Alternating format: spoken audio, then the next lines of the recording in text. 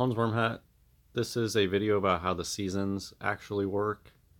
It's recently been wintertime, and you'll notice that the seasons change, and you can feel when they change. It's not like this very gradual change from summer into fall into winter where you're not quite sure where summer and fall lie, and you're not quite sure when fall turns into winter. It's like one day you wake up and you're like, dang, it's winter outside.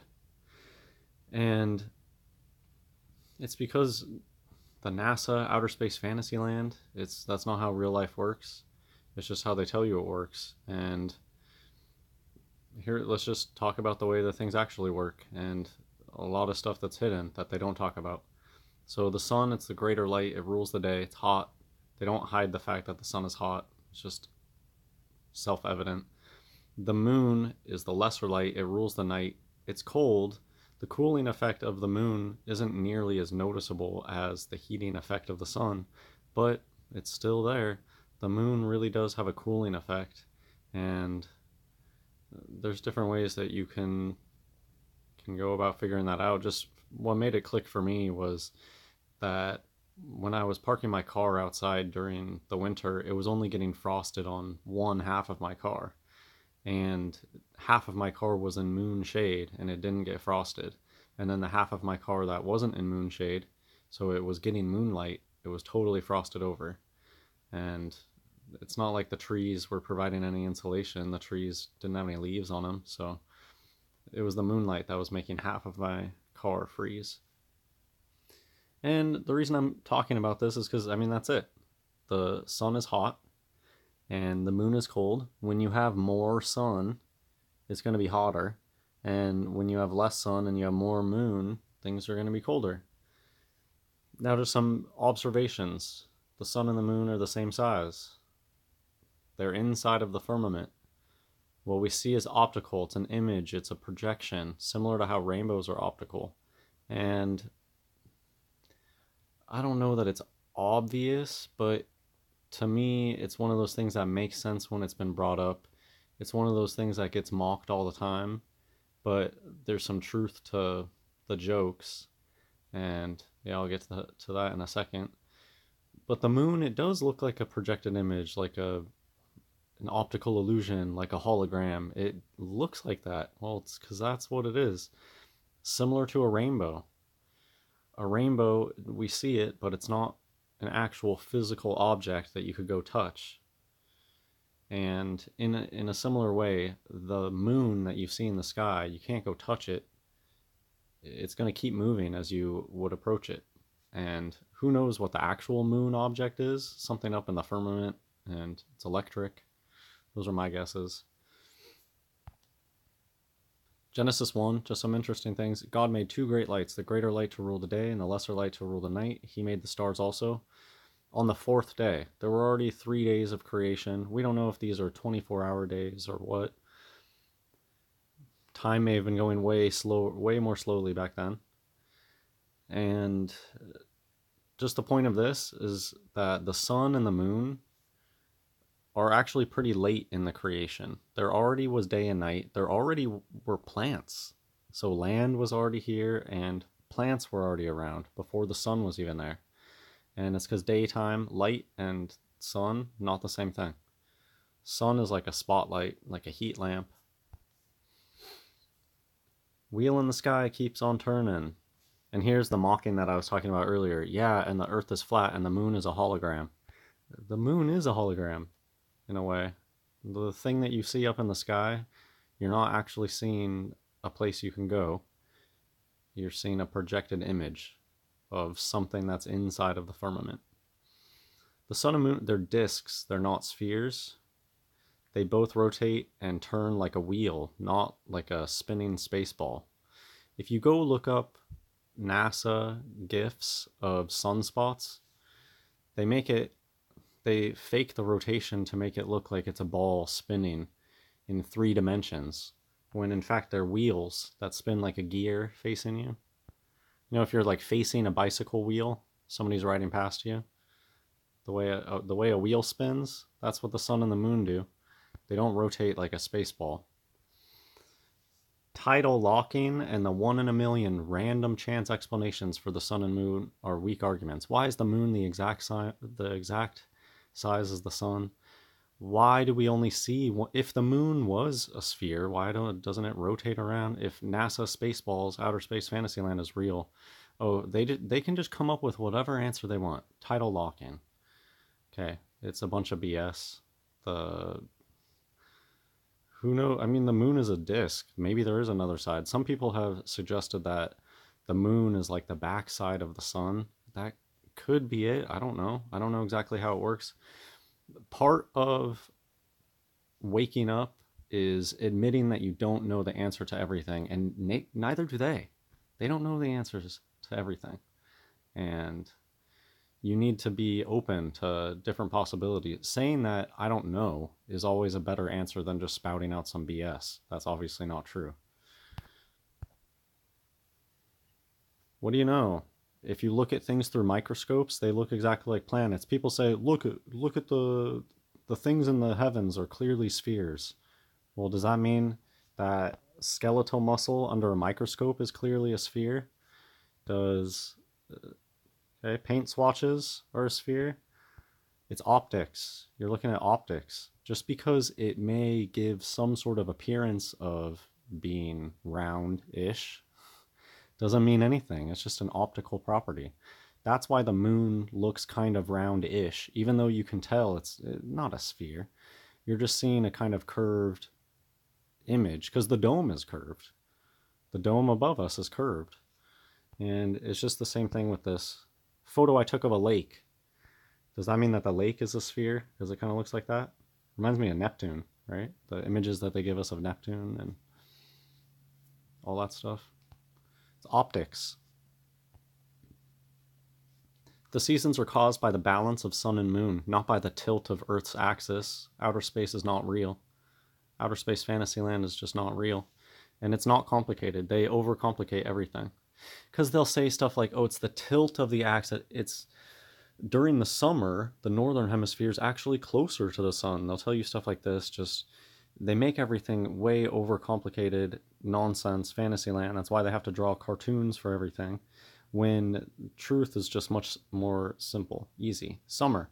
The sun dominates during the summer. The sun rises far in the east. It sets far in the west. The sun is high in the sky. The moon is low in the sky and it's often absent, meaning just it doesn't spend that much time in the sky when it is in the sky during summer. Winter. The moon dominates in the winter. The moon rises far in the east and it sets far in the west and it's high in the sky. And the sun is low in the sky and around for only a little in the winter. And remember, the sun is hot, the moon is cold, so there you go. That explains everything. It's that simple. Sun, hot, when it's around more often and when it's higher in the sky, meaning it's way up there in the firmament, more directly overhead, it's much hotter. When that heating lamp isn't near you and instead you have this cooling lamp, the mysteries of the moon. I don't know how the moon works. Cool light, it's very strange. Okay, but during the winter, you have this cooling lamp that's very, very close over you, overhead, and then the heating lamp is farther away. That's it. Just it's different paths that these two objects take through the heavens, through the firmament. They're on tracks, and I don't know if they're physical tracks, like a train, like an actual track up there, or if this is just all electrical. We know that there's waters above. Maybe they're floating platforms. Maybe it's just a floating disc, floating platform. I don't know. But see how much better it is to say I don't know and be able to entertain these different ideas rather than just guzzling up whatever somebody shoves in your face, a cartoon image, artistic rendition. So the perspective is in the north. Don't say horrible things like northern hemisphere. You don't live on a sphere. There's the far north and there's the south. And this is something that most flat earthers get wrong. Antarctica being the ice wall, that's a red herring. That's fake. That's not true. Antarctica is probably not even cold. The north is immense land. Think of Russia, think of Alaska.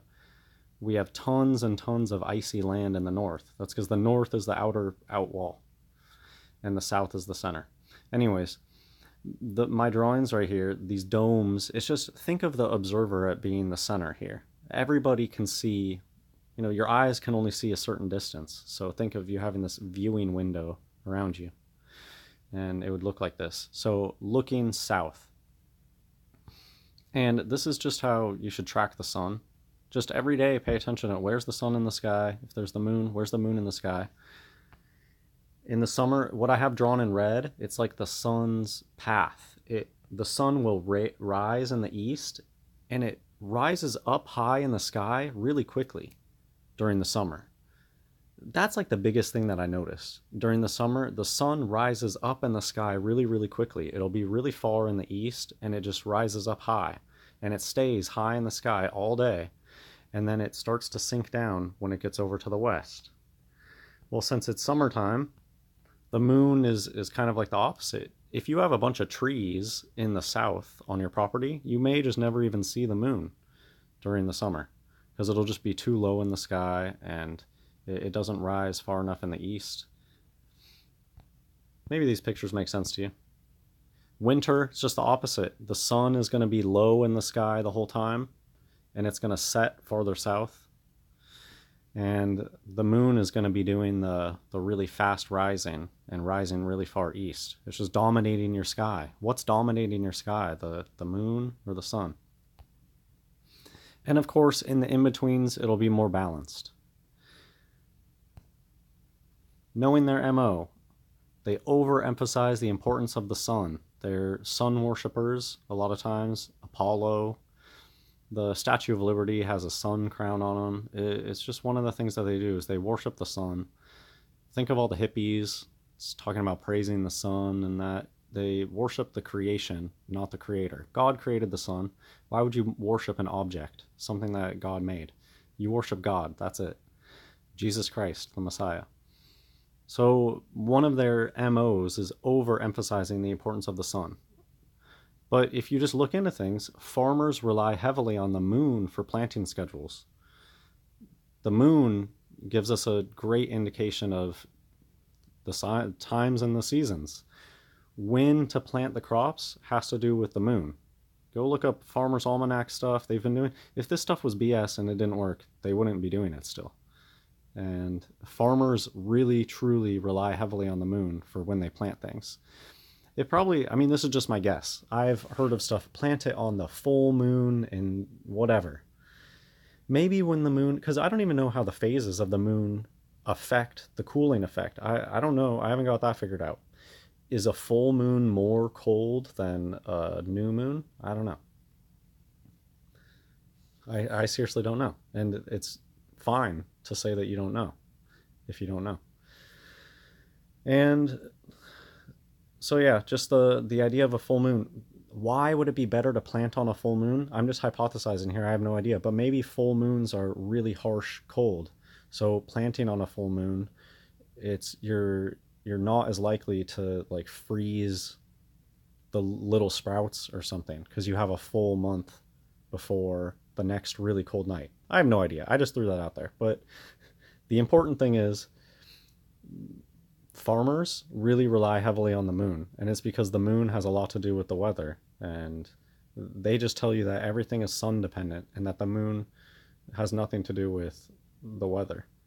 And instead they give weird other things. Oh, the moon has to do with the tides. No, the tides are just a whole nother complicated thing. I've never heard anybody have a good explanation. The tides are very mysterious. But let's just keep this video talking about the seasons. Their other big MO, they obscure the truth by overcomplicating it, using figures so large and nonsensical they can just claim you're too small, insignificant, or stupid to understand. Understand, stand under, it's a passive.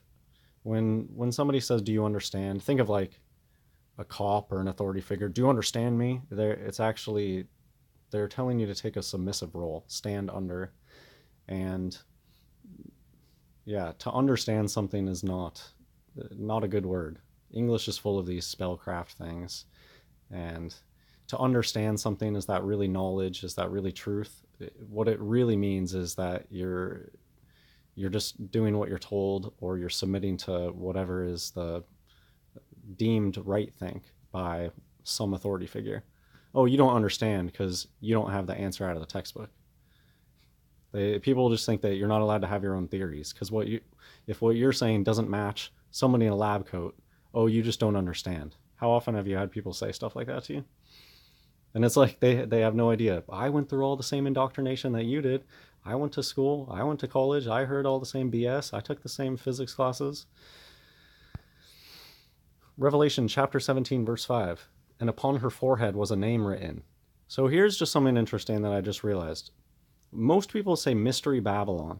They don't really emphasize there's a comma there. It's like mystery is the very first name. And upon her forehead was a name written. Mystery. That's just the first name. Mystery. Babylon the Great, the mother of harlots and abominations of the earth. The very first name of this is mystery. This has all been one big mystery to unravel. And God is opening our eyes and helping us unravel it. The Great Deception, it's a mystery. You got to figure out the clues. Orange, 33. You got to unravel the sweater. And I think that's why it's called mystery. It was something we had to figure out. 1 Corinthians chapter 1, verse 27.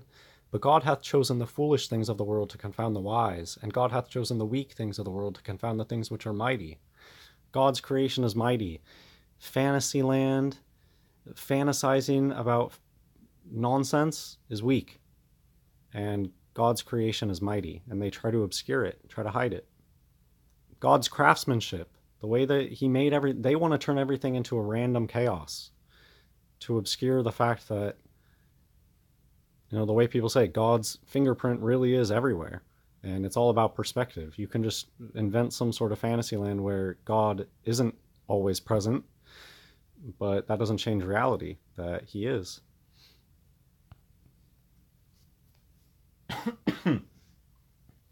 Here's just kind of a final few thoughts. Buildings and monuments can be built so that every year on the expected date, the sun passes through the exact same position. How could such a thing be possible year after year in a chaotic world of spinning balls all traveling at incredible speeds? Where's Earth's wobble?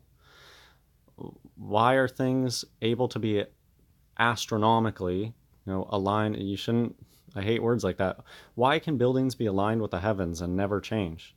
And year after year, it shows up in the same exact spot. If everything's flying and spinning, and you can just know that that's not how it would be. NASA Outer Space Fantasyland doesn't match reality. So it's inconsistent with reality.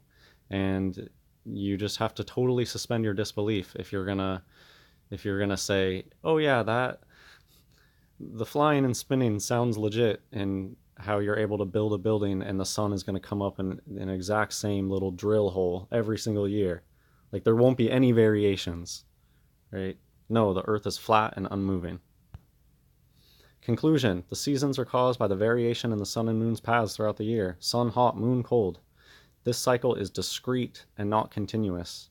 In steps, this, first day, second day, third day, count your days. No half days, no quarter days. There really is this big, to me it feels really important that Outer Space Fantasyland would be a continuous system where everything is just slight variations from day to day. You wouldn't just go from one day to the next and be like, oh man, it really feels like winter today. Everything would just slowly creep into the next and bleed into the next. And one year wouldn't be exactly like the last year. There would be slight variations in things in a continuous NASA Outer Space Fantasyland. But instead what we get is very rigid in steps, and it's a repeating cycle that always falls back on itself. Nasha means to deceive in Hebrew, and if you're some sort of shill, you'll say, well, good thing that it's just NASA then and no H. What do you think that somebody who's learning Hebrew for the first time, what do you think happens in their mind when they learn what Nasha means? They learn it's all a bunch of BS. It's fake. And outer space is fake and gay, which is why they need so many cartoons and artistic renditions. You don't need to fake it if it's real life. That's it for this video. God bless everybody.